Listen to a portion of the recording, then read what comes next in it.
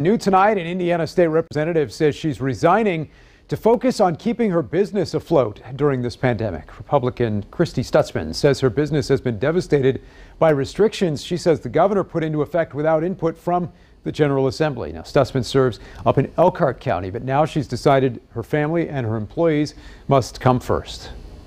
We were down to a skeleton crew. When it comes down to it, the executive order had some numbers in there that were worse than our worst case scenario. Now, we did reach out to the governor for his response. We've not heard back yet today. Representative Stutzman's last day in office is December 14th. The Republican caucus will now pick a replacement to fill the vacancy until the next election.